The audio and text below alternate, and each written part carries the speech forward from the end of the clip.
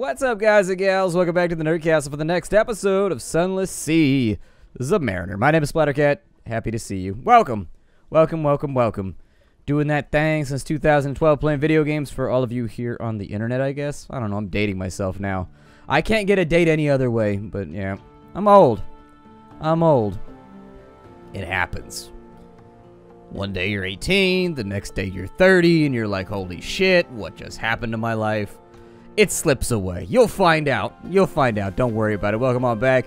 We're in London, which was what I said I was going to do. So, see, keeping my promises.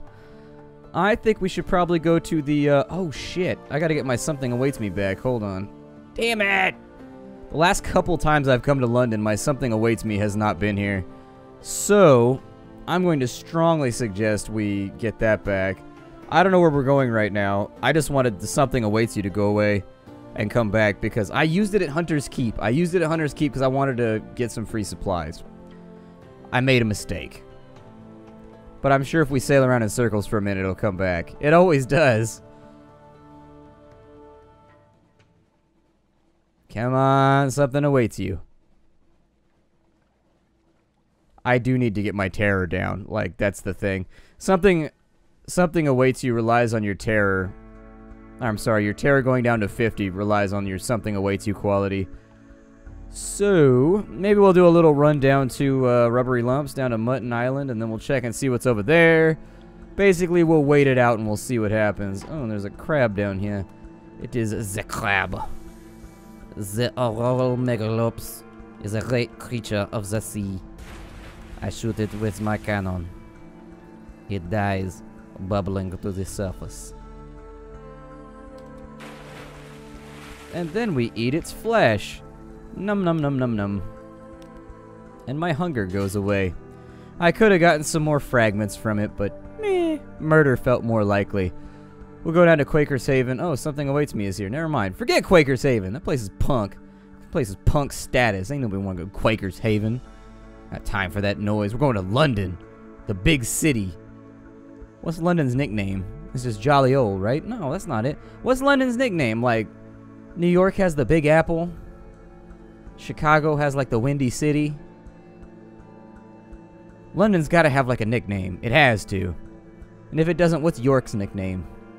Into port we go. Into port we go. Got my Something Awaits You in that port.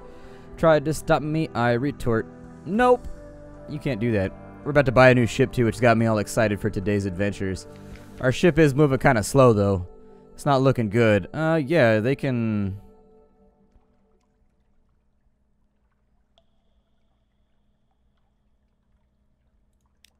I mean, they can search my ship. I don't really have anything. Oh, good. The Blind Bruiser has something. Once more, we find ourselves here in the quayside of what I suppose you might say is the lip of the well of opportunities. Let us both drink deeply from this well, by which I mean... My patron has a task for you. Take a payment across the ocean, bring back a little package. Yeah. Here's the money, don't lose it.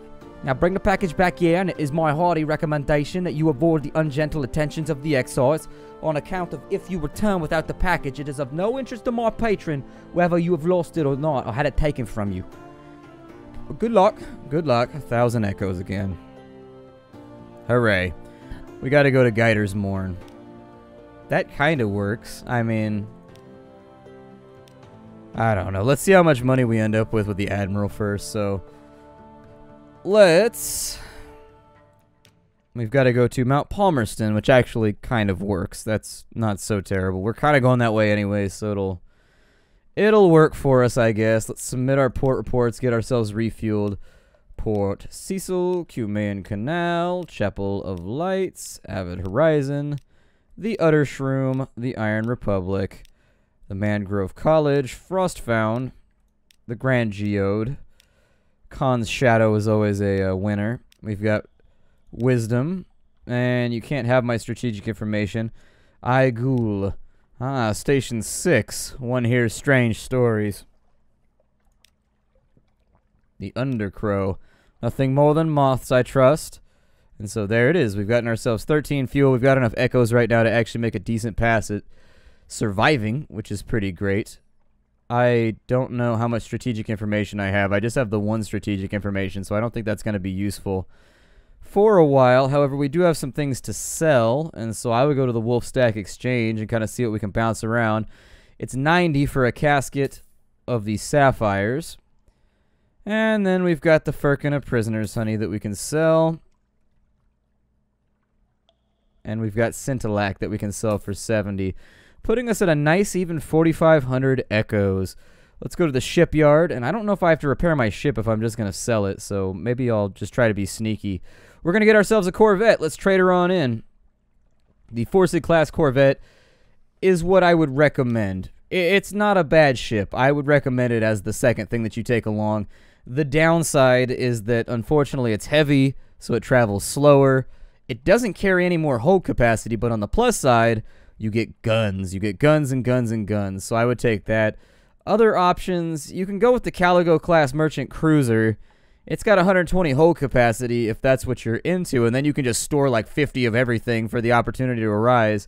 Doesn't work out too badly. The frigate's probably what I would jump into next, although I'll admit I've never actually played the game long enough to save that much money. I usually run out of steam long before then, so... Trader in, the Vagabond. Absolutely not. It'll be the Mighty Dingle, because we're Dingle-Donger. No, not the Might Dingle, the Mighty Dingle. There it is. The Mighty Dingle, the Forsyth class Corvette.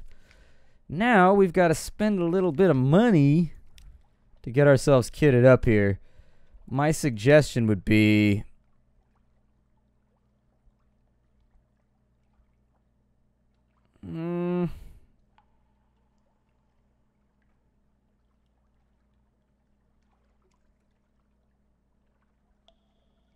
Unfortunately, there's not really much I can do here. I need 500 bucks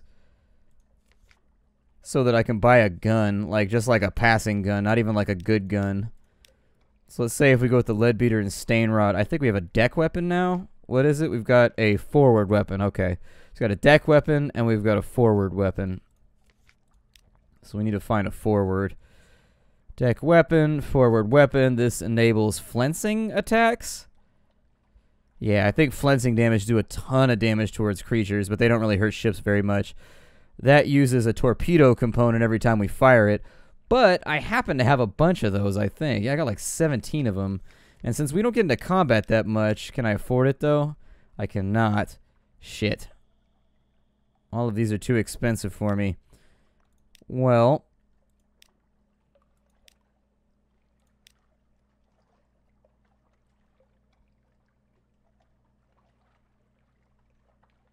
There's the sea worm. That'll work. I mean, it's something. It's not the best thing that I would take on board, but it allows us to do more damage. And so that'll do a considerable grip of damage towards just about everything, actually. 40 damage. Like 30 to 40 damage is pretty good. Our deck gun is not very good. We're going to have to save up some money. Once again, we're going to have to earn some cash, and so unfortunately, that's just the way these things go sometimes. We could trade in some of our moves in the great game. And in fact, this might be a decent time for us to cash in. We get 50 echoes for that.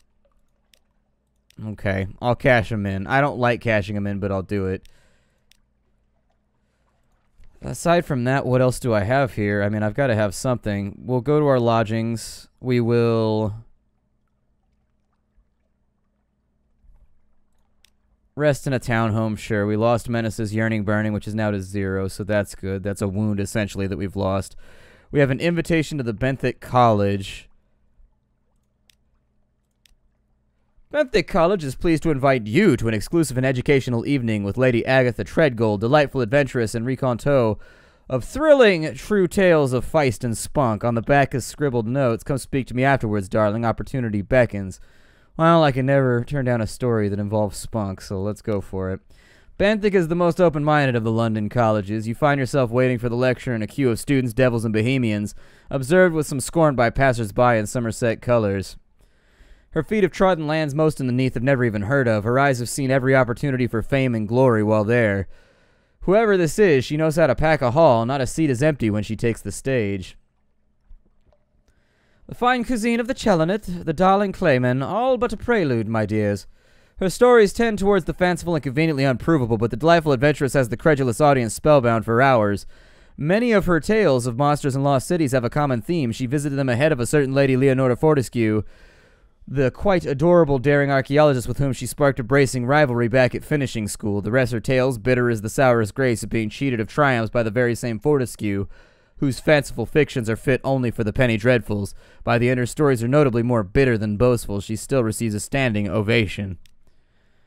The delightful adventurous masked clayman Barnabas escorts you to the Principal of Benthic's study, where she sits sipping brandy by the fire.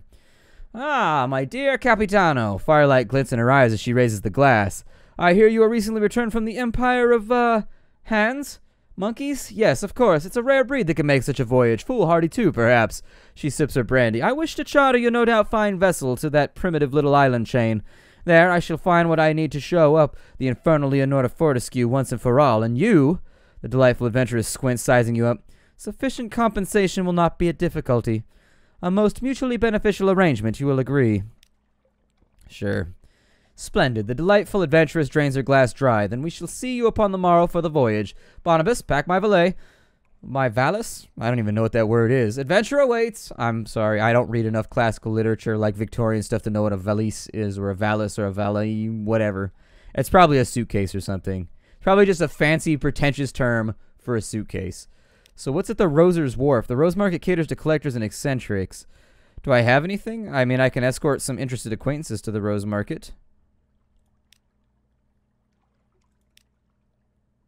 So if I have an extraordinary implication, an unread log. Okay, so basically it's like another set for this guy down here, the Venturer. You want a Devil Bone dice? I could probably make that happen without too much trouble. And I think they sell for like 24 if you go to Palmerston, or if you go to Khan's Shadow, I think. You can get those for like 24, and he wants how many of them? 7? That'd be not bad, like 150 turned into 500 if we can manage it. Something spicy. Mutter salt, I would leave that alone, because mutter salt's really, really hard to come by. I can never find this stuff. Alright, there we are. We'll pack in on supplies. As far as London goes, I would suggest we hire on more crew because we don't have enough right now. 30 echoes allows us to get 3 more crew. Good, good, good. We've already used up our something awaits you, I think. We've got a new recruit, the Adventuress, who increases irons and veils. The Presbyterian Adventuress. Afternoon, my lord. Looking for a gunnery officer? I'd like to help you blow up some monsters if you'll have me. Right-o-ho.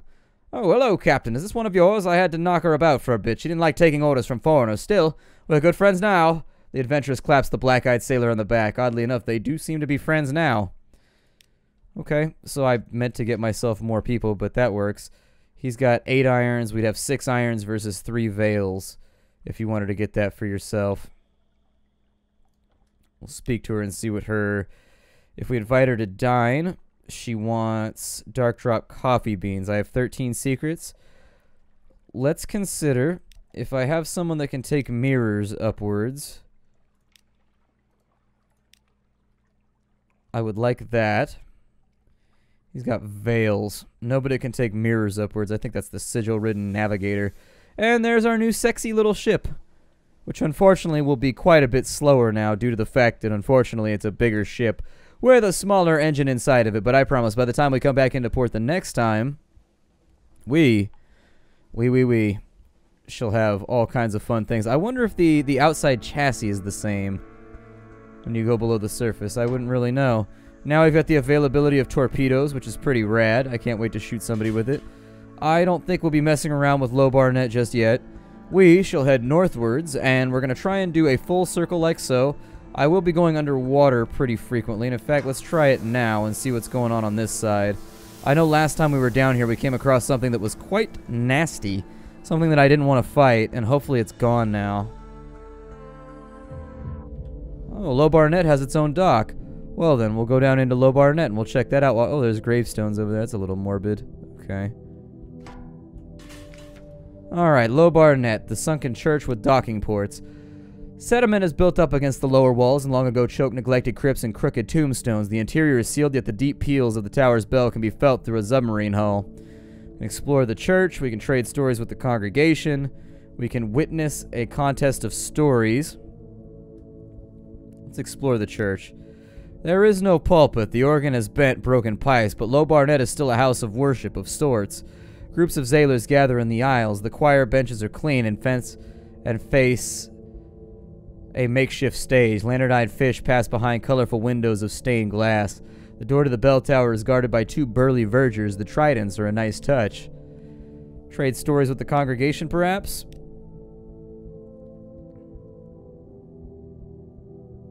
No, really. You've got to have port reports for underground places. That's kind of interesting. Okay. Cool. I'll keep that in mind then. I wonder what you get out of those. Hopefully sea stories or something. Maybe we'll witness a contest of stories. A competition is in progress. A voluble visitor tells of the Sideways Regiment, a plunderous legion of trained crabs. First, they present a mighty collective shell. Then comes the onslaught of 1,000 nippers.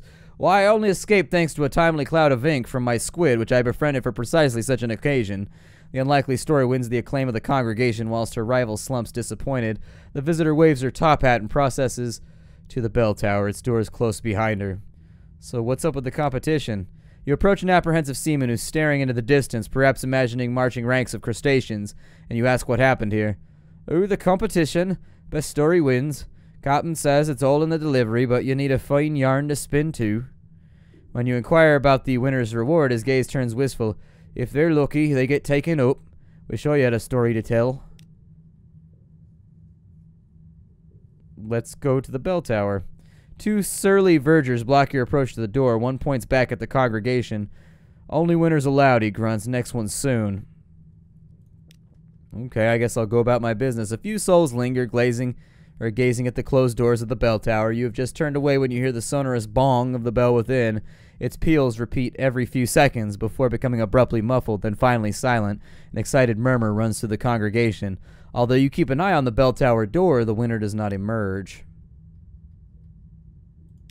Okay. Well then, let's be out and about. We've got stuff to accomplish here today. I do think it takes you more fuel when you're underwater. Like, riding in the submarine does seem to be quite a bit more expensive. So, unless we detect something below the sea, I may just stay above the surface for now. I mean, I'd love to pick up like 30, 40 torpedo parts, just because I do see us going to combat every now and again and causing some issues for our enemies. Let's kill the lamps for now. And then we'll make our way up to the north. We'll go to Venderbite, we'll go to Wither, we'll go to Codex. We'll basically hit everything along this way. We haven't been to Pigmote in a while, but that's because Pigmote's kind of in an unfortunate spot that I don't like. It is not in a suitable spot. Keep sending out Z-Bats just to make sure we're not missing out on anything along the way. Oh, we've got a victim. You there, sir? Prepare to be fought. Torpedoes away. And down they go. Probably a waste of torpedoes, but we've got a bale of parabola linen now, which is super rad because that's worth money. And as you can see, as you go up in ships, you get stronger and you become more formidable, and you gain the ability to go like after things, you know what I mean? You get the ability to go after stuff and not have to worry about it. But at the same time, combat is still ill-advised. Every time you go into combat, you run that risk of just getting chewed in half by something you really don't want to mess with. Inside Venderbite, we needed to drop off the treasure that we picked up a while back. If you recall, when we were at Avid Horizon, we had picked up a skull down there, and frankly, we just haven't been in the neighborhood lately. So there it is, the tomb colony of Venderbite. We've got a weak call for help, and a emaciated man is slumped against the wall of the dock, sitting on a huge crate. He waves weakly at you. Oh, thank God, the dogged apprentice gasps. I don't know how long I've been here. It's been days. Weeks since I ran out of money. I've got to get back to Rosegate beneath the waves. His crate rumbles beneath him. Please, help me. If you've got anything I could eat.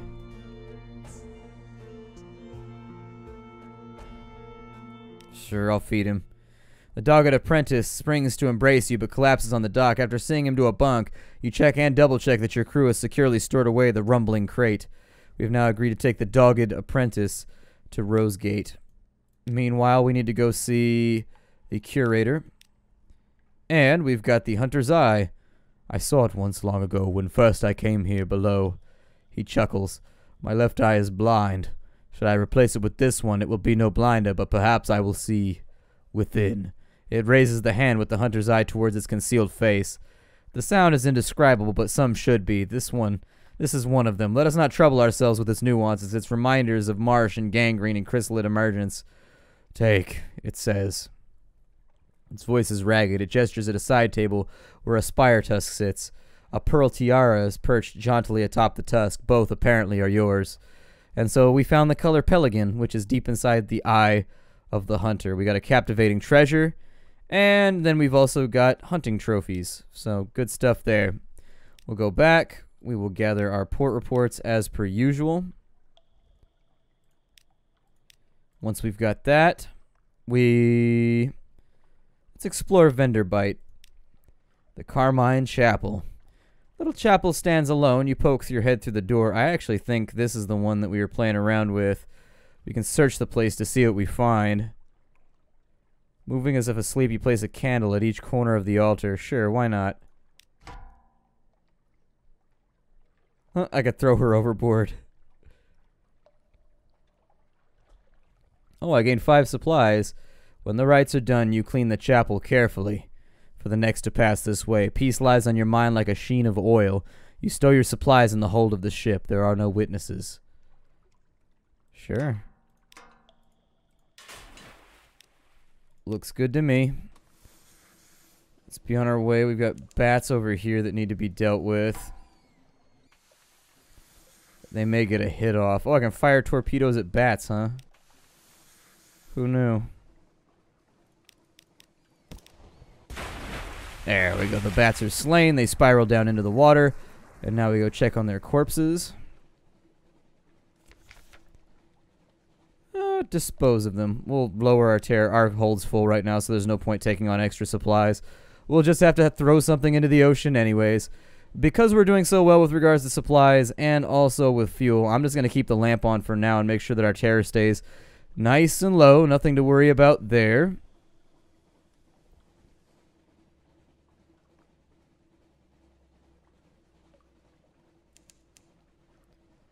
There's a lifeberg over on this side. Let's go ahead and stay close to shore, although he's coming this way too.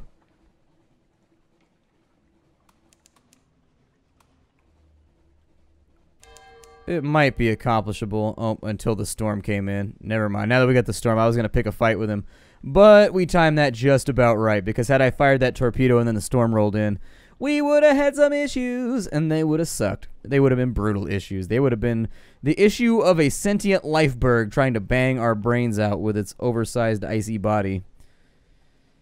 Fire out a bat while we wait to get through this storm.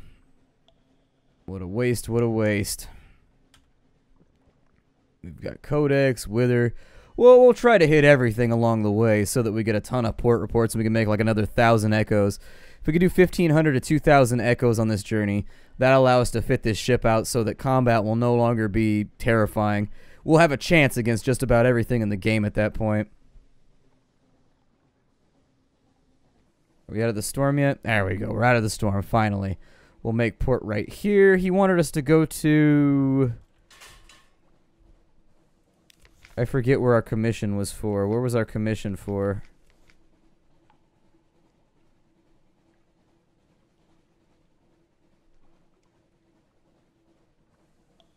Let's see. Admiralty Commission from Port Palmerston. That works out perfectly fine. I'm okay with that. Sounds good. Inside of Wither, we can gather intelligence. So there it is. We got our port report. We can explore town. I would say that we should do that. An intriguing smell. Oh, we'll try. Oh, we'll buy. A street vendor turns skewers on a grill. That makes sense or nothing like anything sold in London. We can either do our unaccountably peckish. No! You have the cannibal taint. I ate human flesh. Delicious. Apparently I gain irons for it too. The House of the Question. We can gain Salt's attention. We can ask about the drowned man for 100 echoes. We can defy the gods, curse the priests, and overturn the altar if we really, really, really wanted to be a badass like that. I think that might be an endeavor for another time, though. We might want to leave that one alone. Let's set sail. We'll make to the east for Codex. Probably won't stop by Avid Horizon or any of those places too aggressively.